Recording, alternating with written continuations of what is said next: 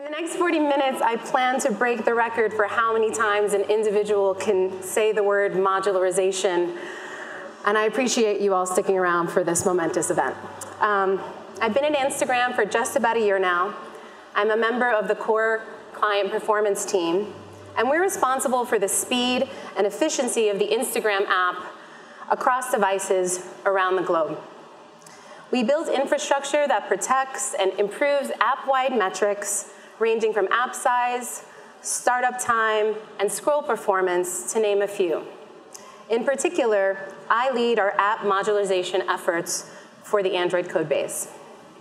So I'm here today to talk about how modularization, or detangling your dependency graph, can help unlock performance wins for both your product and your team. I'll be starting by talking about the primary performance risks we identified that motivated us to modularize our codebase.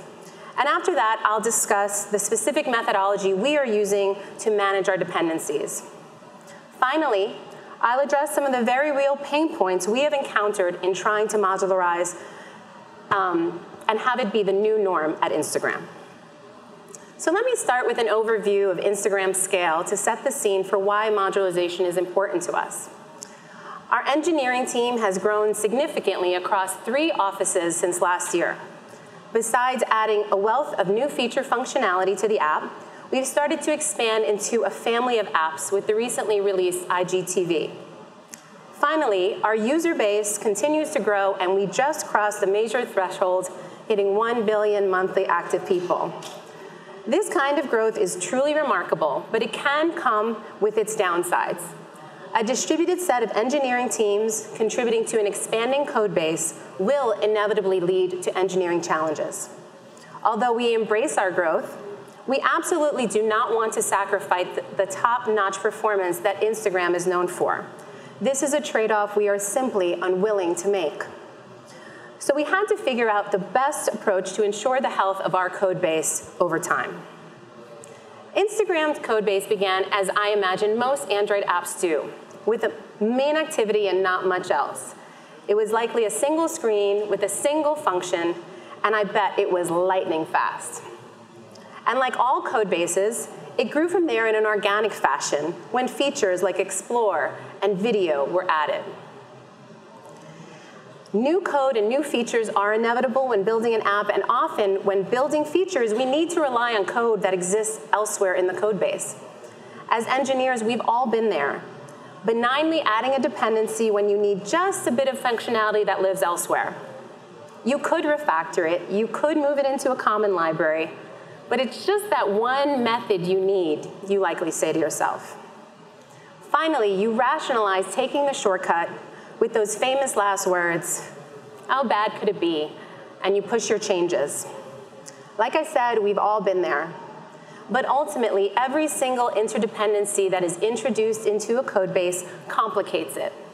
And with every shortcut we take, what started as a beautifully simple dependency graph can become a gnarly, convoluted mess. I present Exhibit A. This is a graph I recently generated from our code base. I was trying to track down why a third-party library that was intended to be used by only one of our features traced back to 8 of our features.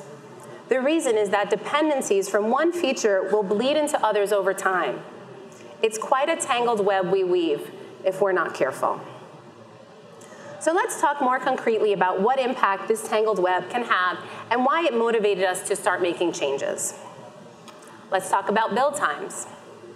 What if every day, every engineer on your team added 1 new dependency to the code base? And hypothetically, what if each new dependency tacked on an additional 30 seconds of build time? How well would that go over with the rest of the team? Patience is most certainly a virtue, but it's not one that all engineers have, especially when it comes to build times. If engineers knew their choices had an explicit impact on build times, would they make those same choices? Or do you think each engineer would more carefully consider the absolute necessity of each dependency they add? I think they would, especially if it impacted their own workflow and that of their teammates. Now, you might be asking yourself, how could a single dependency add this much time to a build? But what is also often overlooked is the potential impact of transitive dependencies. We did some internal benchmarking to better understand how the size of our modules impacted build size. I doubt you'd be too surprised to hear that with more lines of code led to longer build times. But more importantly, we identified that bigger modules, ones that were thousands of lines of code, let us say, often rely on a much larger set of dependencies. Those dependencies in turn trigger a large ripple of other modules that then need to be rebuilt. Although an engineer may think they are only adding a single dependency, transitively they may be adding way more. If you envision the dependency graph as a tree, the build time scales with the height of this tree. In an ideal world, you want a simple dependency graph that gives a very flat build tree, one that continues to grow horizontally with new features without impacting build time. Now, they say that first impressions are everything, so let's talk about startup time. Instagram used to have a pretty simple feature set: feed, explore, profile, but now there are a lot more features. And with more features in code, we have to start thinking about the interdependencies between these features in the code base. When a user clicks on the app icon, the first thing that will appear is Instagram's main feed. Under the hood, it means that we load all the code for the main feed into memory. Is that all that gets loaded? Well, not necessarily. What if the main feed has dependencies to other features, like search and like profile? In that case, the code from both search and profile may also get loaded at start time, even though those features aren't even visible yet. Now, perhaps that's a trade-off we're willing to make because of our product design and how our features interoperate. But what happens as we start to add even more features, like stories, direct, save, shopping? We now have even more code potentially getting loaded in at cold start time, and our trade-off becomes that much greater. One of our users waiting that much longer to interact with the app. This continual increase to cold start is not scalable. Although the number of features in the entire app will continue to grow, the amount of features that can fit on the screen are bounded. So it's important to be very conscious of the dependencies between your features and to eliminate those that are not absolutely necessary. Another aspect of the app that continues to grow as we add more features is the size of the app. Instagram's APK is currently about 36 megabytes. It's not too bad given the large amount of functionality that exists in the app, but research continues to show that a smaller app is better for install rates. Google released Play Store research that shows that for every 6 megabyte increase to an APK size, there's a decrease in the install conversion rate by 1%. So how can modularization help with this?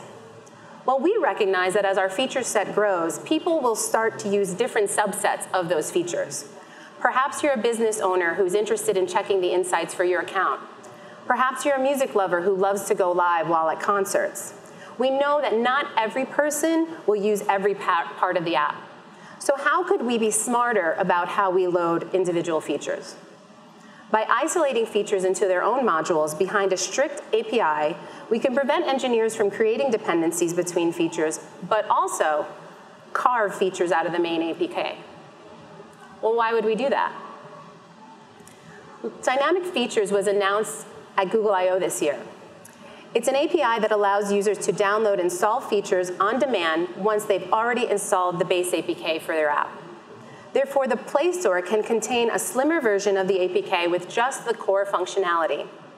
More peripheral features can be downloaded dynamically as the user interacts with the app. In order to take full advantage of this API, your app must be broken up into smaller feature modules. A code base with lots of dependencies makes this difficult to achieve. Also difficult is trying to reduce app size after the fact. Therefore, optimizing your code base such that you can leverage an API like this is well worth the effort. It allows your team to add features without bloating your APK size. So to sum up our primary concerns, the scaling challenge we face at Instagram is that as the number of features in our app grows, we risk build times, cold start time, and app size growing at the same rate. It's clearly unsustainable. Continuing this way would cause our app to feel unusable on certain devices and would be a pain for our team to develop. Instead, the trend line we'd like to see would be something like this. The number of features in our app can grow linearly or maybe even exponentially, but we'd like to keep performance metrics pretty much flat so that we can continue to deliver a performant experience. Now that we've covered some of the motivating factors, it's time to delve into our approach. In general, app modularization is the process of separating code into well-encapsulated modules. Once we have these modules, we examine the cross-dependencies between them and try to trim the dependencies down so that each module has a small, cleanly defined interface. That module defines the small set of dependencies that are exposed outside of the module, and meanwhile, the actual implementation of the module remains only internally visible. So let's say we're trying to modularize this messaging feature. Inside the messaging directory, we have a few subcomponents like fragment, helper, and so on. Before modularization, there can exist a number of dependencies from other modules to these subcomponents. For example, you see that profile and search are depending on something specific inside of messaging. However, after modularization, that's no longer the case. We create interface and implementation directories. The interface directory hosts the module's external-facing API, and this is where we define what functionality will be available to external call sites. Alongside it, we have an impl directory. It contains all of the business logic for the feature module. This implementation code is only accessible and visible to the module itself. Therefore, we break any external dependencies to code that lies beyond the interface. And if we need analytics or the store to use the messaging helper, let us say, they must access it through the features interface. And because this interface doesn't contain all the business logic, it relies on a much smaller set of dependencies. Transitively, that is even fewer dependencies making their way into other features. So how do we go about achieving this? The first step is to co-locate all the relevant code for your feature into a single directory. I know this may sound like a simple thing, but you would be surprised. All too often, code bases start with all fragments living in a single directory, all adapters living in another. It feels like the simplest way to organize a code base when you get started. However, rather than have generic categories at the top level, we wanted feature modules at the top level, and only the relevant fragments and adapters contained within them.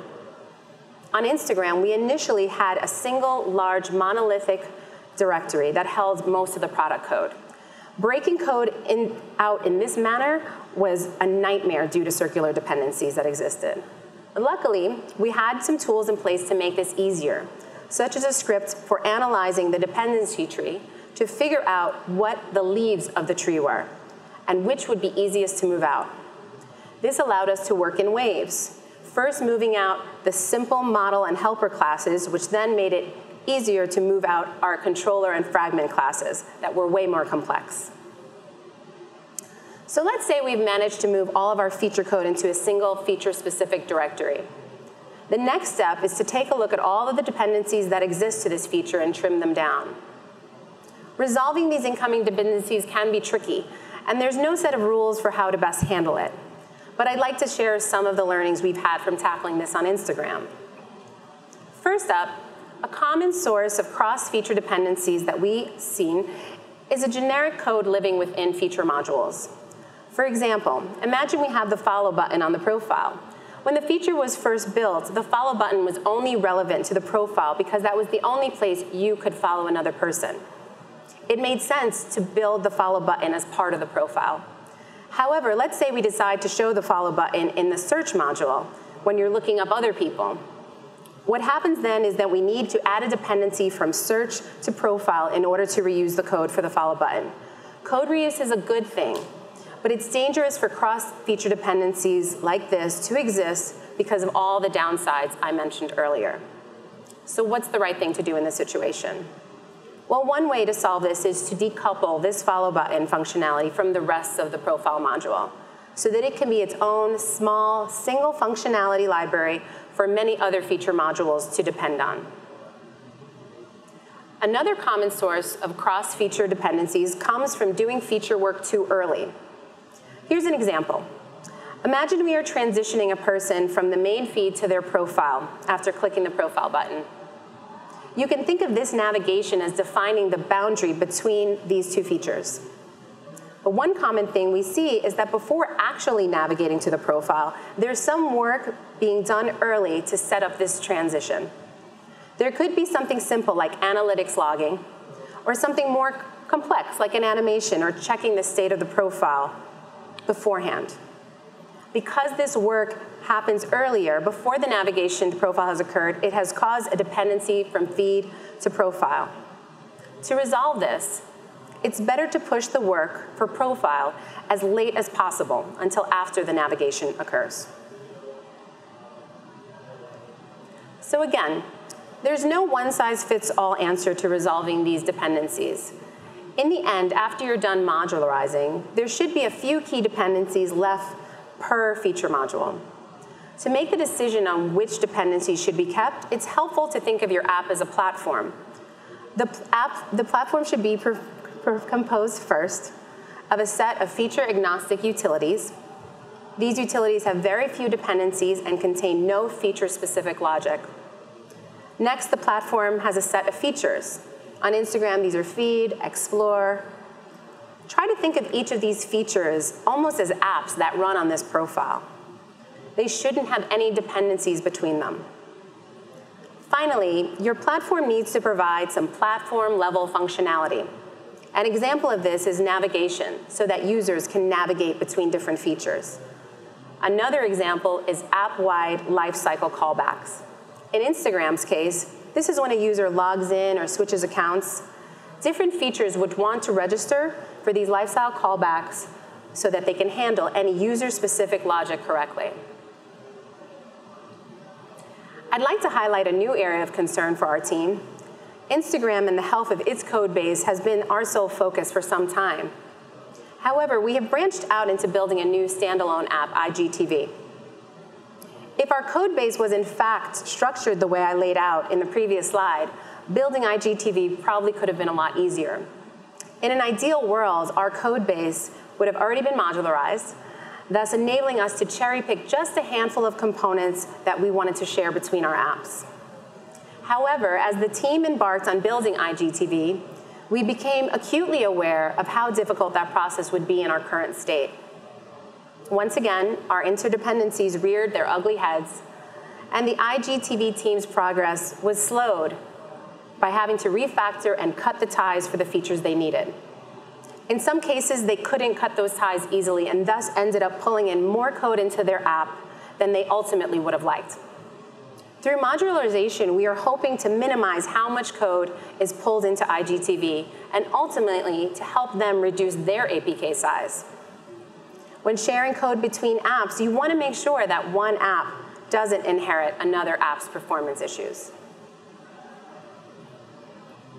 So that covers the specific approach that we've chosen to modularize our code base. But there's still some rather large questions that remain unanswered. How can we modularize a code base into which new code is being pushed every day? How does modularization become the new norm across a set of engineering teams? And as you start to modularize, how do you prevent your dependency graph from becoming tangled once again? There is definitely no one-size-fits-all solution here, but I will discuss some of the strategies that we are using to address these questions. We created a small team of engineers dedicated to this effort that I have dubbed the Mod Squad. It's a team of Android and iOS engineers that are responsible for looking at the code base holistically, prioritizing the risks that we are facing, and building the initial infrastructure and prototypes to be used as example modules. New engineers will often look to the code base to figure out what precedents they ought to follow. Therefore, having a couple of examples to look at is a good start. But if the majority of the code base is not yet modularized, you'll need to do more. We've created a detailed wiki and to explain the how, what, and why of modularization, and we use this documentation to enlist the help of our product engineers. We also plan to make it part of our new onboarding materials, which are currently in the works. If the code base itself does not reflect the best practices we are suggesting, then teaching those practices early on to new engineers is a great way to get the message out. Even those engineers that have been working on the team for a while can use a reminder. So I presented on this topic internally to all of our Android engineers. The mod squad alone could not do all the work that I'm suggesting. We needed to enlist the help of others, so we met with mobile engineers from 20+ product teams in the hope that we could federate this modularization work. Ultimately, these engineers understand their features the best. If we want to trim dependencies, they are the ones who best know why they are needed and how to manage them. The problem, of course, is that these engineers have their own work to do. They are responsible for building new features for people to love in the product, and we understand that. But the more features built that aren't modularized, the further we push out our finish line. Our federation requests were met with mixed responses. Some teams just didn't have the bandwidth to do this work. Some were able to allocate an engineer to our cause and have since modularized their features. They have helped us make significant progress toward our finish line. And another upside is that getting product engineers involved, they become ambassadors to our program. Not only would they protect the efforts they made to modularize their own features, but they become way more likely to suggest that others do the same. It's impossible for me alone to keep an eye on our entire code base. But with vigilant eyes scattered across product teams, we've been able to further our progress by having someone merely ask, hey, have you considered modularizing this? Sorry, that was late. Now, no matter how much we want modularization to stay top of mind, there really is no guarantee that it will. Deadlines loom and priorities shift. Therefore, we put some measures in place to try to conserve the progress we've made on modularization. We certainly don't want to prevent engineers from pushing new features, but we do want them to be mindful of the choices that they make and the impact it can have on the greater code base. As we have established some best practices for the code base, these become rules that we can enforce. We have introduced some friction into the development process by creating a few dependency tests that run on every diff. If an engineer is trying to include a new external dependency, or if a dependency is added to a place it really shouldn't be, we warn them. We ask that they either make some changes or notify our group as to why this new dependency is needed. Additionally, we have a system of alerts in place to help keep tabs on some of our metrics. They cover a range from number of methods being added, which mattered in particular when we were still a single DEX app, to the number of kilobytes being added to both our compressed and uncompressed APK size. We've established a variety of thresholds, and as new builds are posted as part of our continuous build system, alerts will fire if a diff has caused us to exceed any of those thresholds. When that happens, we can determine which build caused the regression and file a task assigned to the engineer that is responsible. We are building tools and infrastructure to make sure we can track progress across our various metrics, but also to help bring greater awareness to all of our engineers. In closing, I want to revisit this graph, which is essentially our North Star.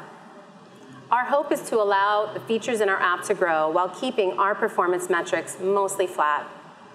That said, influencing engineering culture can be quite an uphill battle, but you have to start somewhere. If your code base is young or small enough that you can easily modularize, take the time, do it now. If not, then pick a place to start. Start with that first module, that first wiki, that first ambassador on your team. It might seem that moving a rock won't move the mountain, but even the smallest effort helps to establish a new norm.